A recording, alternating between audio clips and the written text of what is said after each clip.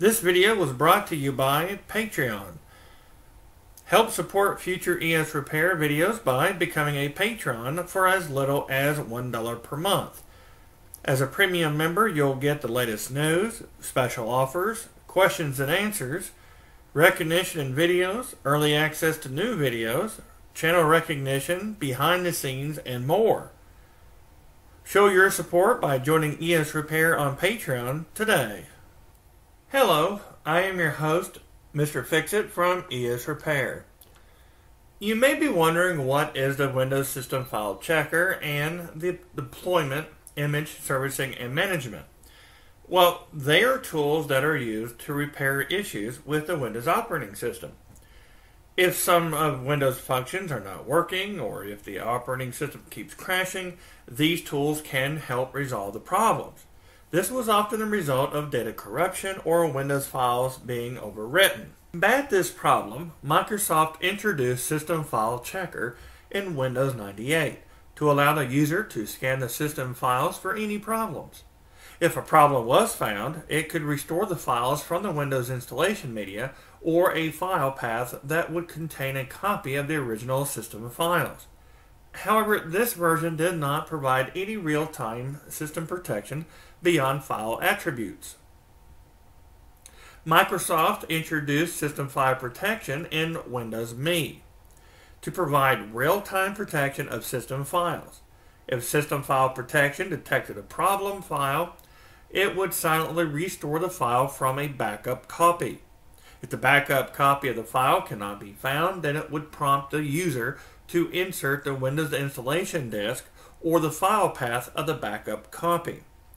It was renamed to Windows File Protection and was integrated with System File Checker with the release of Windows XP.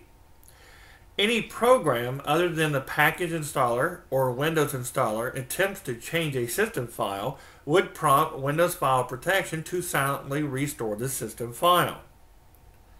Microsoft replaced Windows File Protection with Windows Resource Protection in Windows Vista that added protection to Windows Registry keys as well as the system files.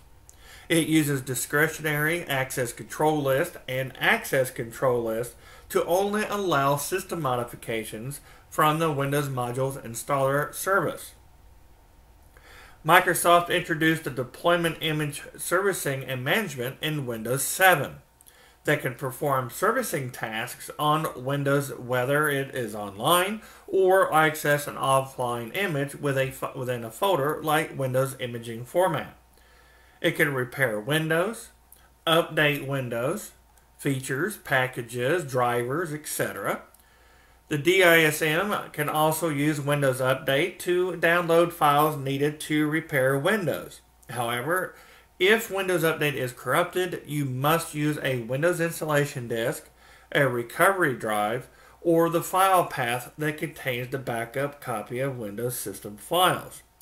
And Microsoft Deployment Image Servicing and Management is currently being used with Windows 8 and Windows 10.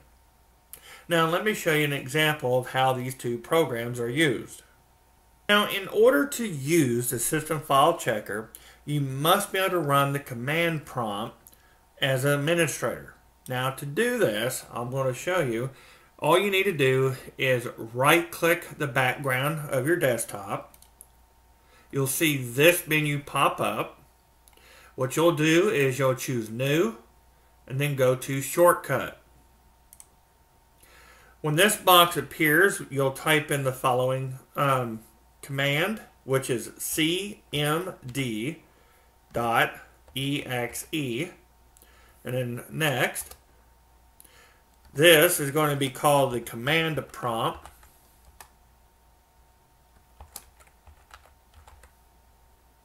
And then choose Finish. Now, as you can see, the icon is now created.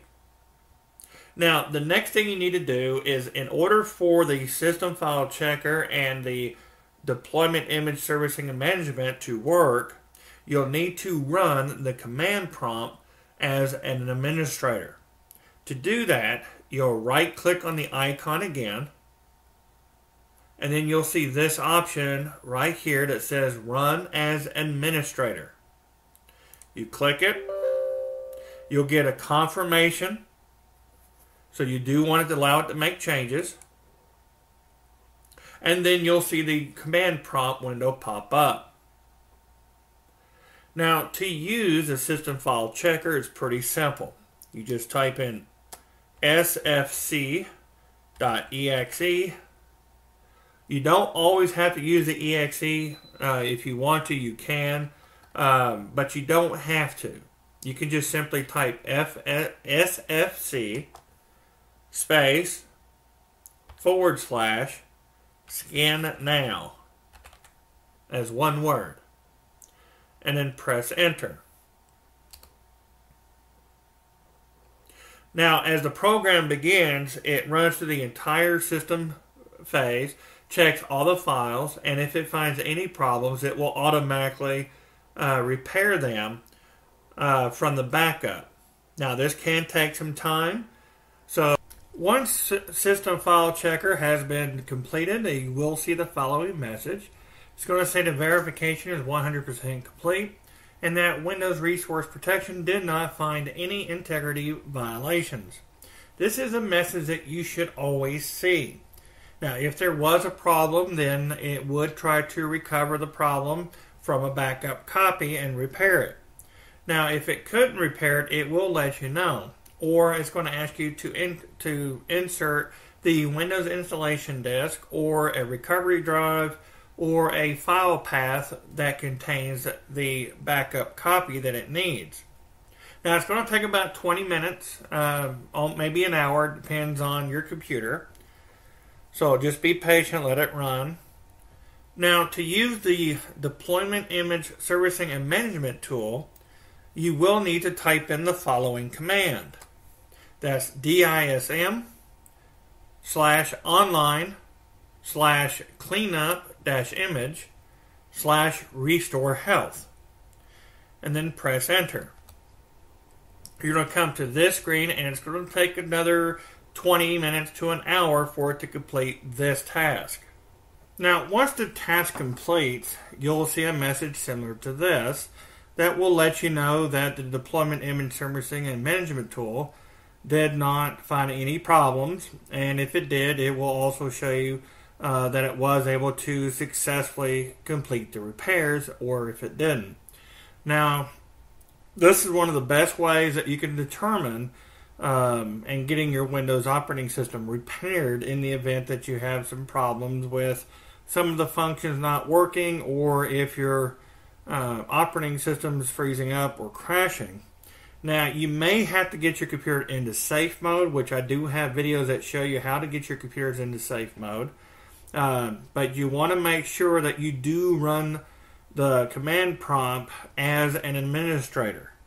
And this way, the computer or the program can make changes necessary to fix your Windows operating system.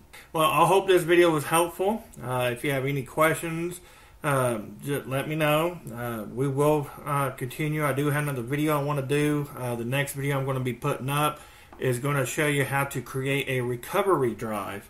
So in the event that your computer crashes and cannot run, then you'll be able to use a recovery drive to boot up your computer. Well, I'm your host, Mr. Fix-It. Thank you for watching. This video was brought to you by Patreon. Help support future ES repair videos by becoming a patron for as little as $1 per month.